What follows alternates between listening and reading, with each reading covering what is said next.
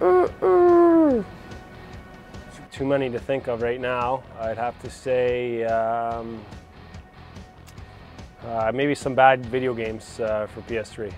Until now, I haven't really had any money, so I haven't made too many purchases, but hopefully I don't make any stupid ones soon. Not for myself, but I once bought someone edible underwear. I make a few every day, so I can't pick one. Probably something out of those little 25-cent quarters, tourney thingies, wasting my money. Maybe my Xbox 360, because I just suck at those games, so my brother just took it from me. Dumbest purchase I ever made. I don't make dumb purchases, actually.